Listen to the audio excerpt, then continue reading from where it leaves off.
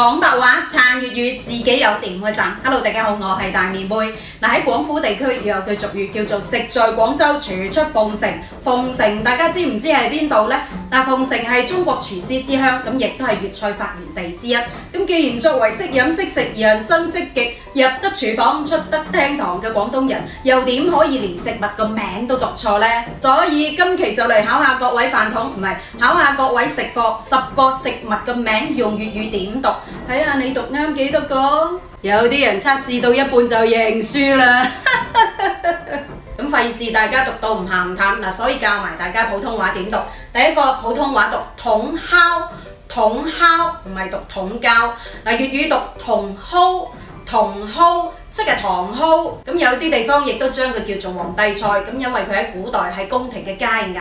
嗱，佢有一種特殊嘅香氣，中意食嘅就覺得好食，唔中意食咯就覺得好臭。嗱，第二個有幾多朋友仔係將佢讀成紫鹽粉或者木鹽粉？有嘅話老老實實打句有字啦。嗱，普通話係讀孜然粉，第一聲係孜然粉，唔係孜然粉。粵語讀孜鹽粉。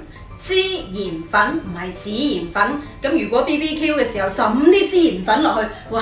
真係好食到冇朋友。咁第三個有幾多朋友仔係用普通話將佢讀成奶酪嘅呢？其實我就係其中一個，仲要鬧出個笑話。請問有沒有奶酪麵包呢？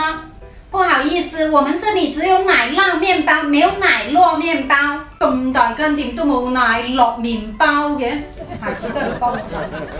嗱，呢個字普通話讀奶酪，奶酪。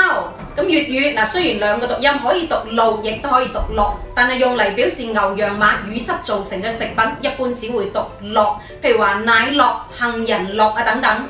第四種食物，食過嘅朋友仔打食過兩個字。嗱，呢兩個字普通話讀醪糟，醪糟，粵語讀醪糟，醪糟。咁醪糟係咩呢？嗱，四川人將佢叫做醪糟。咁江浙滬叫酒釀，湖北叫米酒，湖南叫甜酒，廣東一帶叫做甜米酒或者酒糟、酒渣都得，好嘢嚟㗎。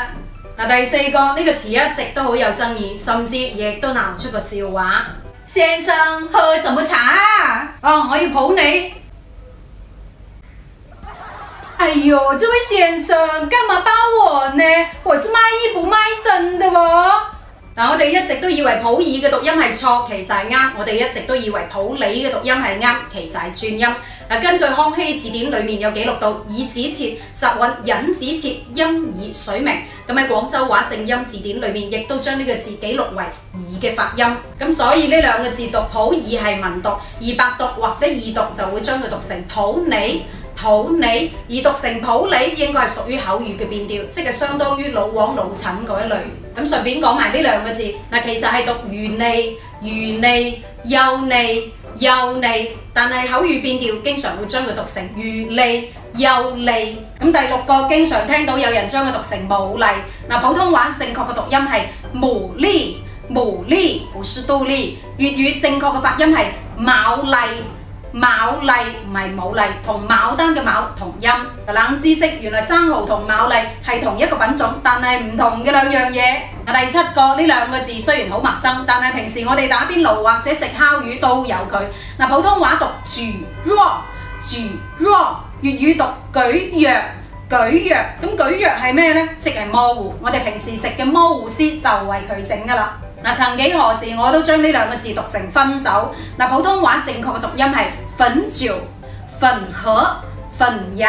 粵語正確嘅讀音係汾酒、汾河、汾陽，同焚燒嘅焚係同音。山西汾酒亦都叫做杏花村酒，唔知大家有冇飲過呢？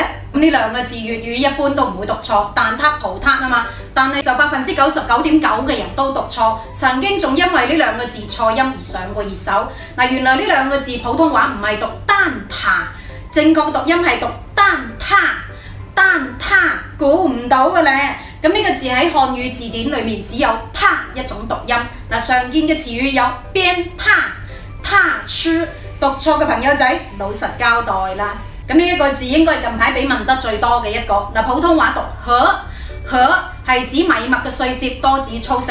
粵語讀核，核同本核嘅核係同音。譬如話廣東糯米核或者艾核。呢個核係廣東茂名、湛江同埋廣西合浦、浦北等地嘅傳統小食，主要材料係用糯米粉、粘米粉再包啲餡落去製作而成嘅傳統地道小食。識整嘅朋友仔底下留個言啦。今期大家有冇學到新嘢啊？有嘅話，底下留言係咁意講聲多謝啦。如果大家仲有啲唔識得點讀嘅字，都可以喺底下留言，我盡量幫你去查下。到最後解答翻上一期嘅答案，蒸生瓜即係大唔透、神神地嘅意思，好似山水芋頭咁，唔知大家有冇食過呢？今期嘅問題就係開頭講嘅，食在廣州廚出鳳城，知唔知道鳳城係指邊個地方呢？知嘅話，底下留個言。好啦，今期嘅視頻暫時分享到呢度，我哋下一期再見。拜拜。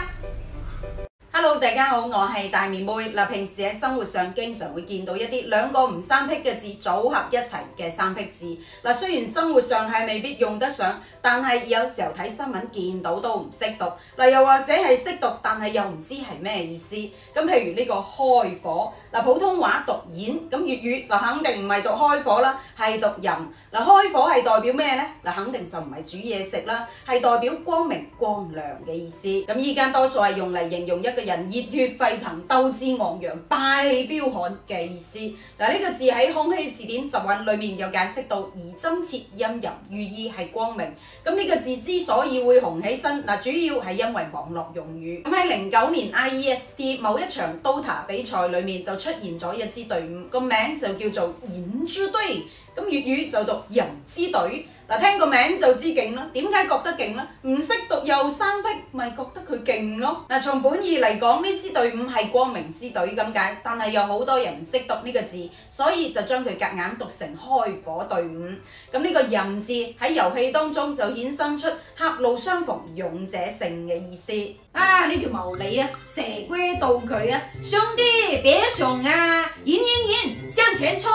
臨時考你火花你就知咩啦，但係火加花合埋一齊，你又知唔知道點讀呢？知嘅話底下留個言。第二個係由不同要組合成一齊。呢個字普通話讀波咬表，咁其實就係不同要快速咁連讀。大家可以一齊試下。粵語係讀標，咁都係解作不要嘅意思，相當於粵語嘅唔好啦、千祈咪啦，差唔多意思啦。咁個標字係出自中國言語資料農諺裏面就有一句：我說你真是的，天旱不要忘疙瘩雲，女窮不要忘娘家人。咁呢句話嘅意思，即係話喺大旱嘅時候，唔好淨係識得旨意嘅天，忽然之間會烏雲密布落大雨，應該實際啲，擔多幾桶水。後面嗰句嘅意思，即係話嫁出去嘅女人，就算日子過得再艱難，都唔好指意娘家人會帶一大嚿錢過嚟救濟你。與其諗啲不切實際嘅嘢，倒不如靠自己咁解。呢個標字係客家人嘅古漢語方言，咁亦都係解作不要嘅意思。因為方言連讀，咁所以就將呢兩個字合二為一。其實仲有另外一個俗語叫做上罵標聽，上打標驚，意思即係話你成日去鬧一個人，時間一長佢就唔會聽你嘅說話；成日去打一個人，時間一長佢就唔會驚。第三個，上面一個強，下面一個力，咁呢個字一睇就知死牛一邊頸啦。普通話讀強將，粵語讀強將。雖然有好多個讀音，但係意思都係一樣。咁喺說文解字裏面有解釋到上強下力，逼也力也，有強者有力嘅意思。第二個解釋，同將係解作倔強固執嘅意思。係咪死牛一邊頸啊？第四個，上面一個義，下面一個心，咁呢個字普通話讀忍，粵語讀人。喺古代係單人旁人字嘅異體字，咁雖然係異體字，但係意思就有唔同。單人旁嘅人字最早出現喺春秋晚期後馬盟書裏面，本意係指對人友善相親咁解。後嚟逐漸就發展成為道德嘅範疇，譬如仁愛、仁政。咁至於呢個人字，雖然都有仁愛嘅意思，但係指一個人唔夠專心，將個心分俾兩個人，一心二用，認真係博愛。第五個，王家伯呢個字你會點讀呢？肯定就唔係讀黃伯啦。普通話讀天，粵語係讀天。嗱，喺古代天同天，咁由於佢生得又比較特別，又自帶喜感，所以有啲人故意將佢讀成黃伯。咁呢個字喺網絡上係非常之流行。譬如話你好討厭某一個人嘅觀點，你就會用到呢個字；又或者喺遊戲裡面就會用到呢個字嚟諷刺對方。嗱，以上呢5個字都屬於係合成詞，嗱，其實都係方言先至會用得上。嗱，基本上平時都係倉底貨，好少用到。嗱，自從喺網上興起類似嘅字之後，好多網民就搬出一大堆類似嘅生僻字出嚟，仲增加咗一啲新嘅含義。嗱，譬如話兩個外字企埋一齊，知唔知道點讀又係咩意思呢？知嘅話底下留言。好啦，今期嘅視頻暫時分享到呢度，我哋下一期再見，拜拜。Hello， 大家好，我係大面妹。喺粵語裏面認親戚叫做上契，咁認乾爹叫做契爺，認乾媽叫做契媽。咁至於其他契仔、契女、契姐、契哥、契乜都得。但係如果係弟弟嘅話，就唔可以叫契弟，而係叫契細佬。因為喺粵語裏面，契弟係一句唔好聽鬧人嘅説話。嗱，根據廣東文史記載，喺清代末年，廣州西關江雅里一帶有一種專為紅白喜事做服務嘅行業，叫做爺門堂館，簡稱堂館。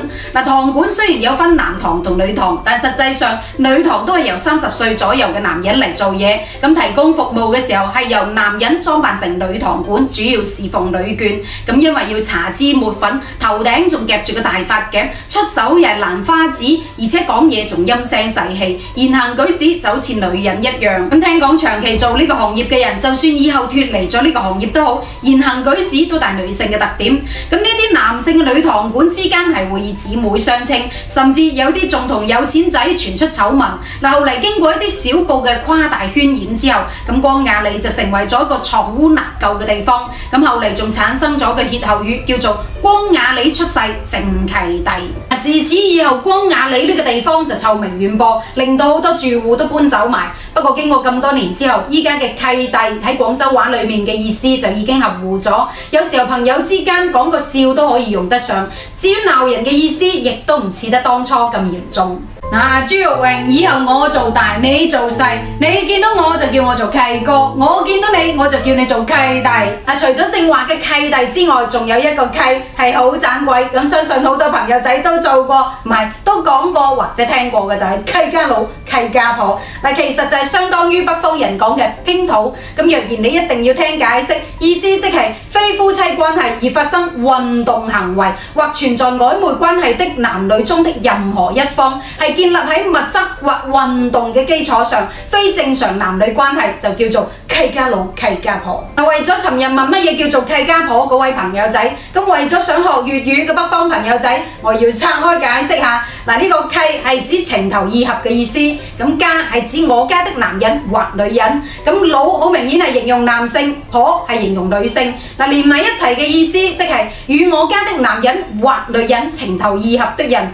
哇，又情投又意合，唔知仲以為我棒打鴛鴦添，幾咁無辜啊！你睇下佢哋。尋日問乜嘢叫做契家婆嗰位朋友仔，就千祈唔好做呢樣嘢啦，係好唔啱㗎。睇到未啊？呢個咪朱玉榮嘅契家婆咯。咩話？咁以後朱玉榮咪做咗人哋契家佬，正契弟。好啦，到最後又到我問翻你轉頭，搭順風車嘅粵語又知唔知點講呢？知嘅話底下留言啦。好啦，今期嘅視頻暫時分享到呢度，下期再見，拜拜。講白話撐粵語，自己有點嘅讚。Hello， 大家好，我係大面妹。眾所周知喺廣東係落雨大水浸街，不過當然呢一句係童謠。水自古係司空見慣，咁同水相關嘅粵語俗語亦都多不勝數。可以話係盞鬼得嚟又過癮。所以為咗令到大家更加了解廣東嘅水有幾深，所以今期繼續請95歲嘅老廣同大家講下廣東嘅水文化。咁吹牛漫無邊際咁閒聊，可以叫做傾偈，又可以叫做咩水呢？吹水咧，講埋啲泡流嘢。咁如果衣服或者布料縮小了，或者貨幣貶值，又或者荷包嘅錢少了，咁又可以叫做咩水呢？係縮咗嘅啦，呢衫啊。咁吸收水分又叫咩水呢？索咗嘅啦，紙巾咁索嘅啦。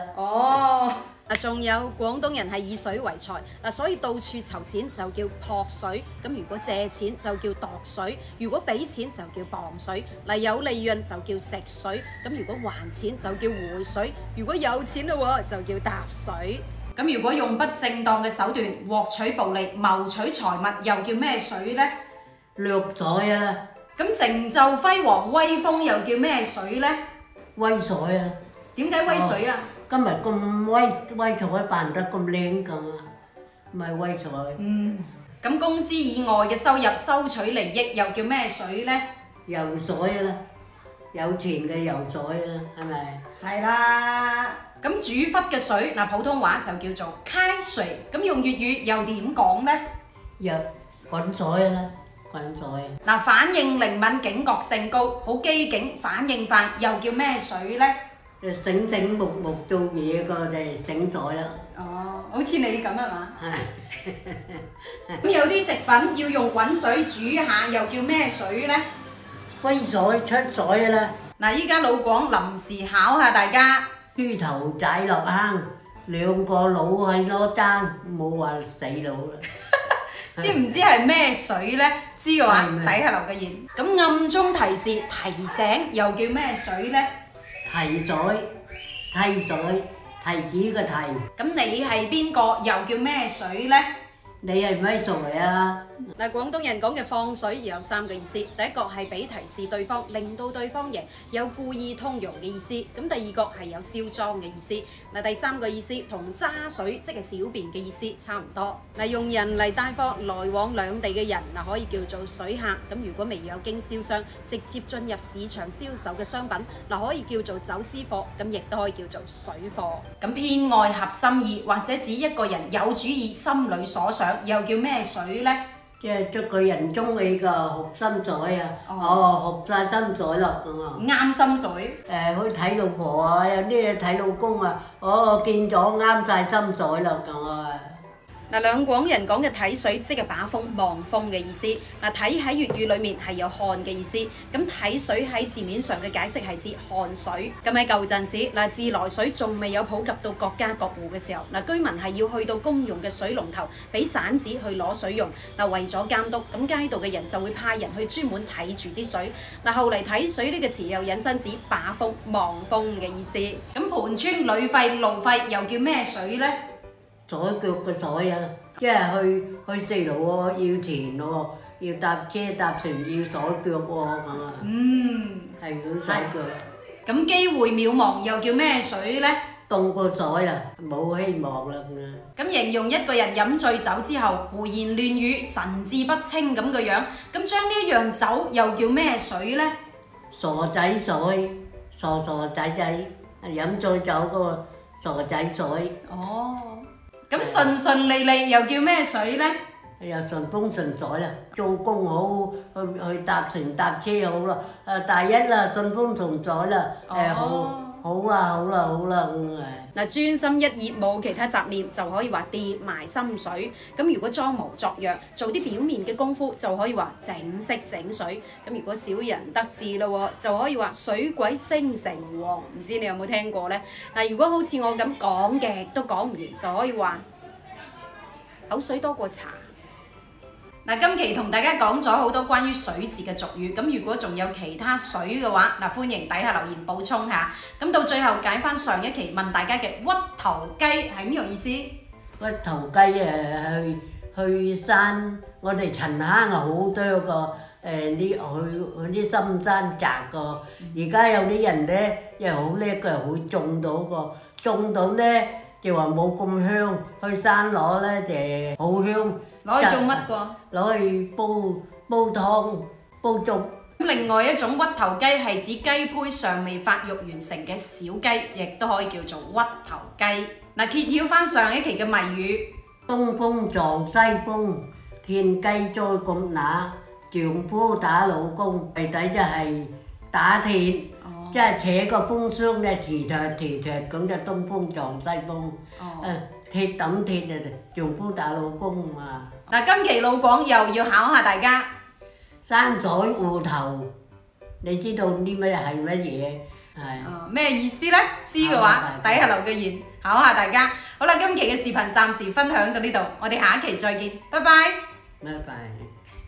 講白話撐粵語，自己有點樣撐。Hello， 大家好，我係大臉妹。首先想問下咁多位，點解廣東人識講普通話，而北方嘅朋友仔就為何唔識廣東粵語呢？帶住呢個問題睇落去。普通話豬用粵語怎麼說？豬。口用粵語怎麼說？口。豬口用粵語怎麼說？收聲啦你！有冇第二句啊？收爹啦你！有冇句斯文啲㗎？收屁啦你！全國都喺度普及普通話，學校都係普通話教學，咁就連老一輩嘅人為咗方便同孫仔孫女交流，都學埋普通話。所以想唔識都幾難。咁至於北方嘅朋友仔認為粵語難學嘅原因就係音調難，用詞語法都唔同，仲要將翹舌音省略咗佢。咁接下落嚟一齊嚟聽下普通話同粵語日常用詞有咩分別。首先講下自然現象，咁普通話悶熱用粵語怎麼說呢？今日好翳熱啊，好酷熱啊，今日啊！普通話月亮用粵語怎麼說呢？月亮月光。咁閃電用粵語怎麼說呢？入靈閃電。有冇聽過呢？聽過嘅話底下留言。咁如果仲有其他叫法嘅話，留低坐標啦。閃電有人叫立靚、入靚，咁亦都有人叫攝領。咁到底點寫呢？最接近嘅就係呢一個寫法。咁首先睇下個攝字喺説文裏面有解釋到攝震電貌，即係雷電交作嘅樣子。個令字喺編海裏面有解釋到火也，咁喺天上面又電又火，雷聲長電光快，即係行雷又攝領嘅自然現象啦。咁普通話打雷用粵語怎麼說呢？內功響嘅咧。下雨落去啊，大去啊，細去啊，中去啊，尾去。咁有啲地方亦都會話落水，唔知你有冇聽過呢？老廣臨時要考下咁多位，你知唔知立茶同光 A 組係乜嘢？知唔知？知嘅話底下留個言。咁地毯粵語點講呢？地氈。家裡。OK。咁普通話講嘅縫紉機用粵語點講呢？ A 車。咁如果講本耐用呢？唔侵用。化學。化學係一門基礎自然科學名稱，咁第二個意思係解作不耐用、不實用嘅意思。例如話變化無常，亦都可以話咁化學㗎。咁如果相反，耐用用粵語怎麼說呢？襟用嘅咧，張台好襟用。咁打麻將粵語怎麼說？打麻雀嘅咧。打撲克牌。打啤啦。咁放風箏粵語怎麼說呢？風紙鷂啦。普通話盪秋千用粵語怎麼說？打千秋。騎自行車。騎單車、踩單車。咁普通話摩托車用粵語怎麼說？摩托雞。咁計程車。的士啦。咁普通話煲水用粵語怎麼說？煲水啦。乾杯用粵語怎麼說？飲勝嘅啦。喂，今日唔開心。飲勝啦喂！咁普通話抽煙用粵語怎麼說？食煙又得，食煙又得。咁普通話雞翅膀用粵語怎麼說呢？雞翼㗎啦。雞爪用粵語怎麼說？雞友、朋友。咁雞腿用粵語怎麼說？雞髀。咁假如今晚吃夜宵用粵語怎麼說？食宵夜啦！喂，今晚出嚟食宵夜飲啤酒啦喂！普通話開關用粵語怎麼說呢？撳掣啦你！當北方人想表達我真的很感謝你，咁用粵語又點講呢？我真係咁話得咯，多謝晒咯。咁如果人哋俾嘢你，你想表達感謝又點講呢？阿婆俾個碌柚你吔啊！多謝咯，成為晒咯。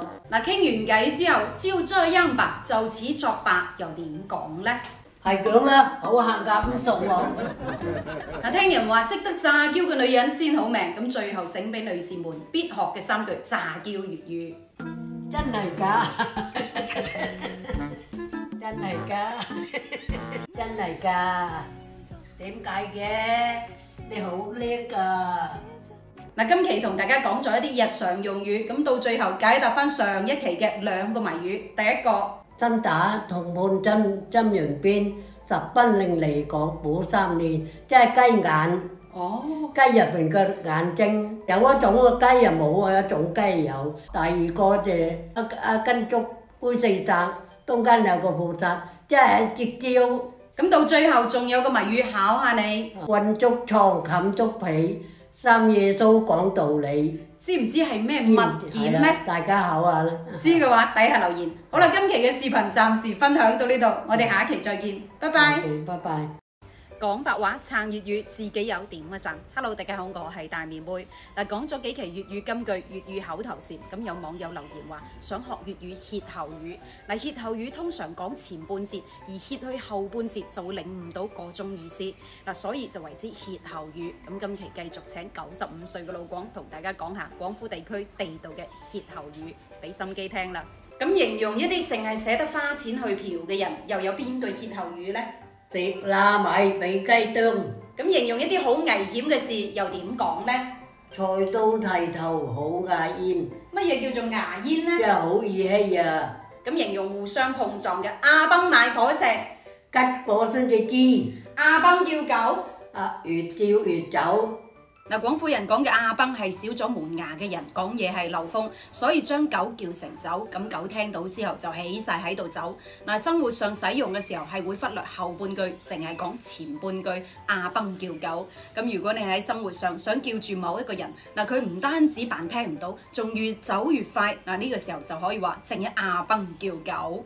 除此之外，仲有好多關於阿崩嘅歇後語，譬如話阿崩吹簫、阿崩吹簫，齋聲齋氣。阿崩劏羊，嘅都冇得嘅。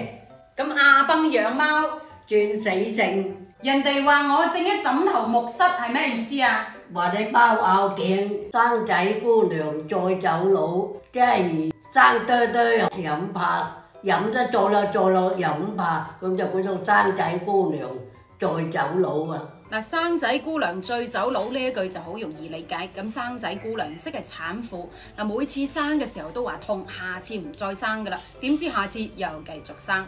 嗱，醉酒佬每次醉酒之後就好辛苦，都發誓以後唔再飲，點知下次仲醉過上一次。嗱，呢一句歇後語就用呢兩類人嚟表示做事嘅時候都話唔好，但係下次仲會繼續做咁解。咁冷巷街磚，陰陰濕濕啊啦。咁冷巷擔竹竿呢？直出直入啊啦。咁鐵拐李踢波，一腳踢。嗱，一腳踢喺粵語裡面係指好忙碌，自己一個人做晒咁解。咁田雞過河，各有各印，即係咩意思啊？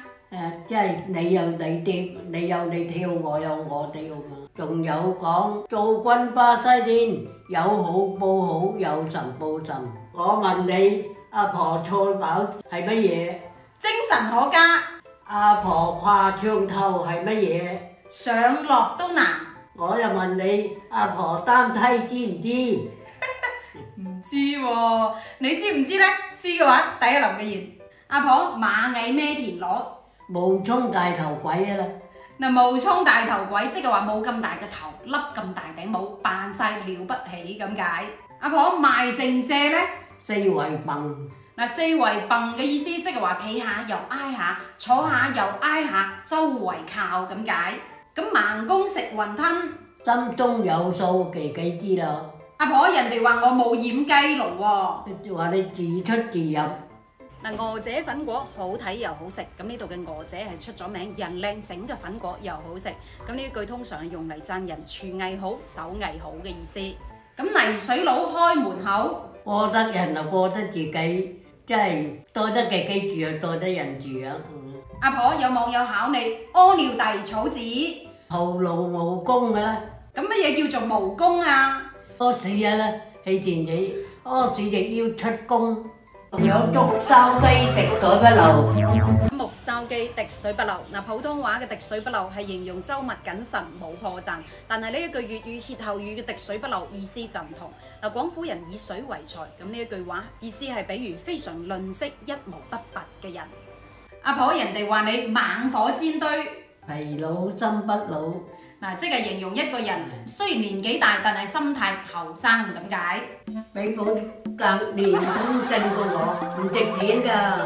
阿婆，啲網友又問你路舉埋年，算數咯咁啊。阿婆，咁黑米佬食死蟹，黑米佬冇得食，吔嘢吔死蟹，隻隻都啱，隻隻都好。喂，我得你講，光棍佬教仔問柒啊咪制啊！嗱，今期老廣教大家講咗咁多句關於老廣嘅歇後語，唔知大家有冇學到嘢呢？好啦，到最後解答翻上一期嘅謎底。即係遠望一個白夜公戴件紅鷹帽，越行越矮，即係善香。哦，咁今期老廣仲有個謎語考下大家。控有樽，千有得。係咁嘅啫。嚇，冇啦。冇。吔唔吔得㗎？吔得。哦，今次可以食得㗎喎，知嘅話底下留個言。好啦，今期嘅視頻暫時分享到呢度，我哋下一期再見，拜拜。Hello， 大家好，我係大臉妹。嗱，揾兩餐係廣東人經常講嘅口頭禪，譬如話揾兩餐晏仔啫。嗱，若然未聽過嘅話，可以聽下以下呢首歌。為兩餐乜都肯制啊，前世。咪住先，點解係揾兩餐而唔係揾三餐呢？揾嘅又係邊兩餐呢？咁其實口語都係約定俗成，係喺民間長期發展而嚟。嗱，正話所講嘅揾兩餐，其實係同古代嘅飲食習慣有關。咁古人嘅照明就冇依家咁先進，所以通常都係日出而作，日入而息。咁再加上當時候嘅食源又唔係咁充足，所以每日淨係食得個兩餐。第一餐飯就叫做朝食，又叫做翁，時間大約喺辰時，即係上午嘅7點到9點，又稱之為食時。嗱，咪老作嘅有古籍記載，朝食在巳時，即係上午9點到11點，係比辰時遲1個時辰，大約係2個鐘頭。咁喺《漢書·韓信傳》裏面就有記載，喺韓信未得志嗰陣時，就寄食喺南昌亭長嘅屋企裏邊。嗱，亭長有個老婆就係一個好勢利眼嘅人，好憎見到呢個韓信，所以經常一大早就煮好一煲飯嚟食。咁等到食時，韓信嚟食飯嗰陣時，就乜都冇得食。至於第二餐飯就叫做報食，又叫做宣。嗱，時間大約喺申時，即係下午3點到5點。咁睇翻咪同我哋嘅下午茶時間差唔多。嗱，所以古人又將申時叫做報時。咁古人報食多數都係將朝頭早食剩低嘅熟食加熱一下就食，唔會再煮。嗱，呢個宣字喺說文裏面有解釋到宣報也，解釋為食之餘也，即係剩飯咁解。咁古人就冇瞓覺嘅習慣。嗱，所以喺《論語公冶長》裏面有記載，孔子的弟子宰予就寢，即係日光日白瞓覺，俾孔子話句朽木不可雕也。嗱，確實啊，日頭淨係得嗰幾個鐘頭，如果仲瞓個大覺嘅話，仲可以做到啲乜？你係咪？嗱，其實兩餐制呢個情況一直到依家都有，特別係有啲農村農閒嗰陣時，仲會保持住一日兩餐嘅習慣。喂，老友，人哋都係揾兩餐晏仔啫，唔使趕盡殺絕係嘛？嗱，臨時考下你，有冇人知道屙不甩係咩意思呢？知嘅話留言解釋下。第二句亦都係廣東人經常講嘅口頭禪，就係做又36，唔做又36。嗱，呢一句係出自上世紀70、80年代，有個時期工人嘅最低工資係得個36蚊一個月。咁由於當時候係大鑊飯嘅年代，所以就算懶嗰個同勤力嗰個嘅工資都係差唔多，所以就出咗呢一句粵語俚語，做又36，唔做又36。咁亦都可以用嚟形容做多或者做少都係一樣嘅狀況。嗱，可以咁做句。計我話對自己好啲，唔使咁搏，反正做又36，唔做又36。第三句9出13歸，嗱9出13歸係民國時期流行嘅一句關於高利貸嘅術語，係指貸出名義上嘅10蚊，實際上淨係俾得個9蚊。咁到期之後，嗱通常期限係1、2日，甚至可能會更短，就要還足嗰10蚊，仲要加上3蚊嘅利息，一共就係13蚊。咁喺舊社會貧苦人家又點會還得起呢？嗱，所以舊陣時好多人俾呢啲閻王債壓到冇得翻身。第四句到依家都經常聽到嘅就係食過夜粥。嗱，呢一句係形容練過功夫嘅人。咁話說當年嘅武館經常喺晚飯之後先至練功。嗱，練功嘅人喺瞓完練之後會覺得又攰又餓，咁師母就會趁得閒準備定一煲白粥同埋一啲包點，俾練功嘅人瞓完練之後食用。咁所以食過夜粥呢個詞就係咁衍生出嚟。阿強，我仲以為你食過夜粥添，點知得嗰2招3腳貓功夫。嗱，今期大家應該認識到唔少老廣文化，咁到最後又到你教翻我轉頭。老廣講嘅蝦碌有冇人知道係咩呢？知嘅話底下留言。好啦，今期嘅視頻暫時分享到呢度，下期再見，拜拜。